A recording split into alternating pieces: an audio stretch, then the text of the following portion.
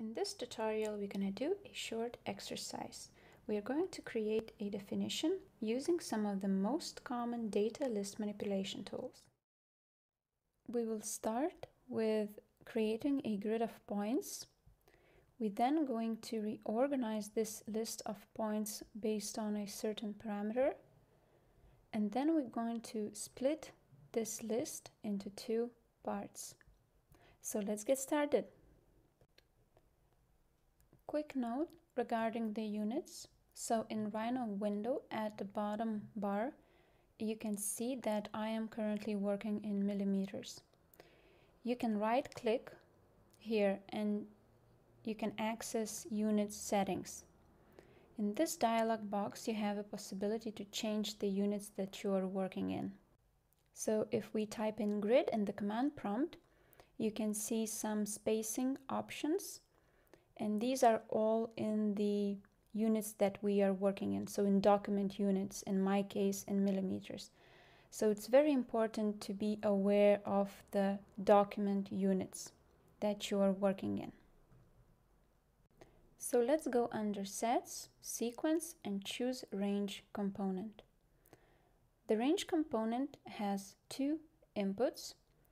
The domain, so it's the start and the end value, or bounds. By default it's set from 0 to 1, and then also the number of steps. So basically the range component divides the domain by the number of steps that we provide. We can quickly have a look at the output values by hovering over the output, and here we have 11 decimal values ranging from 0 to 1. Let's use these values to construct an array of points. Let's go under Vector, Point, and choose Construct Point component. And I'm going to choose that the range output values, the numerical values, will be the X values for the Construct Point component. So now we have created an array of points along X axis. And I do have to zoom in on it quite a lot, because in my case this one grid cell represents one unit, and since our domain is from 0 to 1, it's quite small, and all these points are within that one cell. We can of course construct a larger domain. In this case I'm going to use a panel and type in, let's say, from 0 to 10, click enter, and then connect to the domain input in range component. I'm going to zoom out the view so we can see all the points, and notice that now the distance between the points is larger, and it actually represents one unit that you are working in. So in my case it's 1 millimeter, and it's because our domain is set from 0 to 10 and we divide this domain into 10 steps. Okay, so our next step is to generate a grid of points from this array of points, and for that we're going to use the cross-reference component. If you are not familiar with this component, I advise you to watch my last video. The link is in the description below. So let's connect the range component output to both A and B inputs in the cross-reference component. We're going to use the same input data here. And then again, let's connect A output to X coordinate input and B output to Y coordinate input in the construct point component. And so now we have created a grid of points. I'm going to grab a panel so we can read the output of the construct point component, and as you can see it's a single list of coordinates. Let's go under Params, Utilities, and grab Param Viewer. So the Param Viewer tells us that this is actually a single branched data tree, so it's a list, and it has 121 items in it. I'm also going to go under Display, Preview, and choose Point List Preview. Then connect the point input from the construct point component And also don't forget to change the size of the text if necessary to fit the scale that you're working in. And I'm gonna turn off the preview of the points. Let's select the short definition and group it so that we know that in this group we have generated a grid of points. And the next step is to create an attractor point. So let's go under params, geometry, and choose parameter object for storing points. I'm going to right click on the capsule and choose set one point, and then make sure in the command prompt in Rhino that point type is set to coordinate, since we are not creating a point as a geometry in Rhino, but we're actually setting a coordinate in Grasshopper. And if you feel that you might need more in-depth explanation about the difference between these two types, check out the link in the description below. I have a video on that. But let's move on with this exercise. Let's go under display, preview, and choose dot display to make our attractor point more prominent in the preview. Okay, so in my case, I need to change the size of this dot to match the scale that I am working in. You might also need to do the same. I also want to change the color. I'm going to do that using color swatch. So double click on canvas and call color swatch, and then connect to the color input in the dot display. By clicking on color swatch, you can change the color manually or use this pick and drop tool as I did. When I select the capsule containing the point coordinates in Grasshopper, you can see a small Gumball in Rhino window. If you don't see this Gumball, you need to go to Grasshopper main menu bar under display and turn on the Gumball preview option. I'm also going to select this part and group it so it's easily readable that we have now two distinctive parts. One where we create the grid, and another one where we create an attractor point. Our next step is to evaluate the distances between this red dot and all the rest of the points in the grid. So under vector point, we're going to choose distance component. Distance component requires 2 points A and B to evaluate distance between these 2 points. So let's input in A input our attractor point, and then all the rest of the points in the grid into B input. I'm going to grab a panel so that we can see the list of these distances. So again, these in this case, it's important to be aware of what kind of units you are working in. So again, in my case, these distance values are in millimeters. I'm going to right click on this panel and create a title for it. Let's type in distances. And then the other one, let's call grid points. Since the data is inherited here, this means that the distance from the attractor point to the first point in the grid of points is the first distance in the distance list. So, or both the distance value and the point in the grid are associated with an index value of 0. So this is the matching order in both of these two lists. But let's say that our next step is to reorganize the grid of points based on the distance values. And for that, we're going to go under Sets, List, and choose Sort List Component. The first input that the Sort List component requires are key values. So key values are sortable numerical values. And it's logical that numerical values can be sorted. So you can compare and identify which value is the lowest one, which one is the highest one, and then arrange all the rest in between. So this is where our distance values needs to be plugged in. So let's connect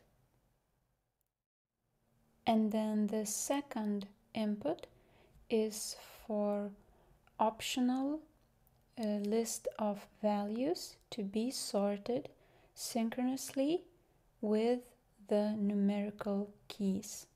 In here, we need to connect our grid of points. So it's the output from the construct point component. I'm going to turn off the preview of the sort list component since now it contains points as well. And I'm also going to go under display, vector, and choose point list preview. And then connect the sorted list of points to the point input.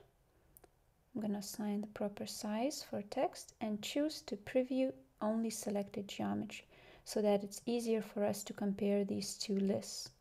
So now you can see that this is the initial list order and then this one is the sorted one, and you see the indices changing. We can also have a look how this sorted list automatically adapts to the change in the position of the attractor point. Notice how the indices 0, 1, 2, and 3 are the ones that are the closest to the attractor point. So the points are arranged from the nearest to the farthest. I'm gonna go back to the default preview settings and turn off the initial list indices. Let's now focus on the sorted points list. And the next step is to split this list into two parts. Let's go under Sets, Lists, and choose the Split List component. This component requires a list to split and an index value at which to split this list. So the list to split is going to be sorted list of points in our case, and here I also want to use the rely object, so I'm gonna go under params, utilities, and grab the rely object. Let's reconnect the wires, and by right clicking on the rely object we can name it. I'm gonna type in sorted points. Now let's move on to the second input, which is index value. There are many ways how we can supply index value here, but let's begin with the manual input. We're going to use the number slider here. Let's double click on canvas and just type in the value. Let's say 50, click enter and connect. I'm going to turn off the split list component preview so that we don't see the overlapping points. Now let's create a custom display representing these two new lists that we created by splitting the initial list.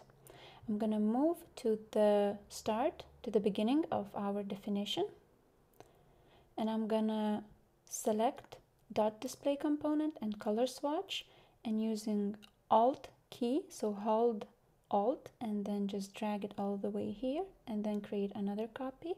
And now I'm going to just reconnect. So as soon you see that as soon as I connect the A output to the P input and dot display, we have these red dots in Rhino window.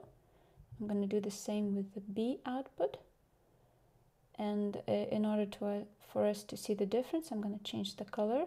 So just click on the color swatch and pick the color that you prefer. And in my case, I also want to change the size. So just right click on the size input and adjust the size to fit the scale that you're working in.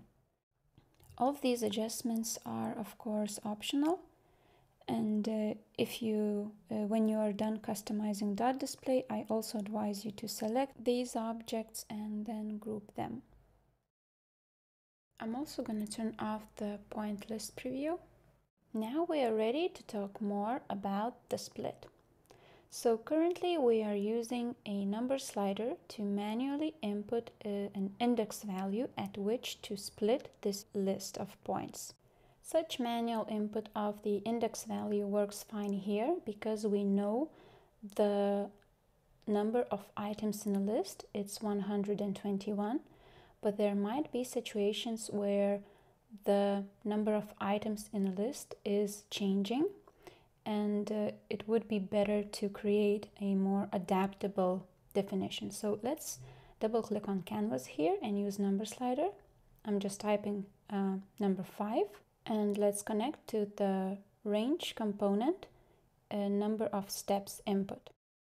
And notice that now the split list component outputs an error. So the B output is empty, and this is obviously because we are supplying index value of 50, but we only have 36 items in a list. So our supplied value exceeds the list length. And if we lower the index value, then the split list component works properly again. So let's supply the index value to the split list component in a different way. Let's create an adaptable index value. I'm going to begin by evaluating list length. I'm going to go under sets, lists, and choose list length component. And I'm going to connect sorted points to it. I'm also going to grab a small panel so that we can read the output. Now we're going to apply additional operation here. Let's go under Math, Operators, and choose Division. We're going to divide the list length value, which in this case it's 121. And the second number, the number that we divide this value by, we can choose. I'm going to use the number slider for that. I'm going to type in from 1 to 5. Click enter, and then connect to the B input. As always, I'm going to grab a panel here. Now pay attention at the result. So the number that we get is not an integer, it's a floating number. So how can we feed this decimal or floating value as an index parameter? Well, in a previous series, we talked about automatic data conversions in Grasshopper. So Grasshopper would automatically convert this floating number into an integer to define the index value. While this happens automatically, we can also have some more control over this process. So let's double click on canvas and call the round component. And just a reminder, using Control and Alt keys and clicking on the component, you can find its place in palettes. By using this component, we can choose what sort of integer rounding do we want. Do we want the nearest one, the floor, or the ceiling? I'm going to pick the ceiling option for this example. Let's connect to the index input in split list component. We see that the definition works fine. And if we were to go back to the beginning and change the input for the number of steps in the range component, you can see that we don't have the problem that we initially had, where we were using only the number slider. I'm going to change the division value. Let's leave it at 2, so we are dividing this list in half. This tutorial is now close to finish, but before we part, I'd like to do a quick recap of what we have done. So first, we have generated a grid of points using the cross-reference component. Then we have created an attractor point as a coordinate in Grasshopper. Third step was to measure the distances between the attractor point and each of the points in the grid. Then we also reorganized the list of points based on the distance values using the sort list component. We take the sorted list of points and split it in 2 parts. So adding a short definition to define the proportions of the split and creating an adaptable index value. And then finally we create customized display to distinguish these 2 parts in the preview.